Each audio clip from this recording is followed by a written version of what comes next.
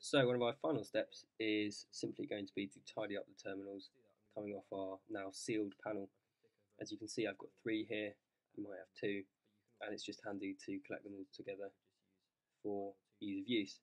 To do that, I'm going to use bus bar, which is a thicker wire, just because I've got it lying around, but you can also simply use the tabbing wire that you've been using to make the rest of the panel.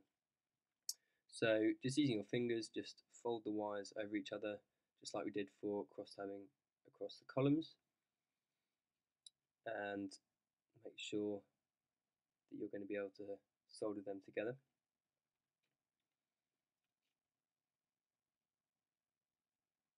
Get them nice and tight.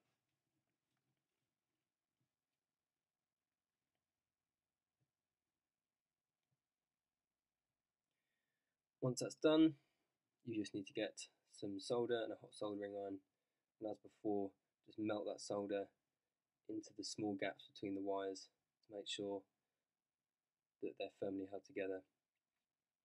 If you run out of solder or you don't have any, you can actually just hold the hot soldering iron onto the tabbing wire and press them together.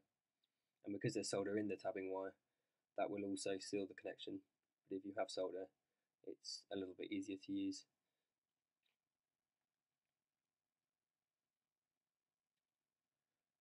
So once that's all done, you just need to get a pair of scissors and just snip off the excess.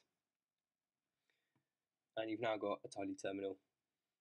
And repeat the same for your other terminal, and then you're all done.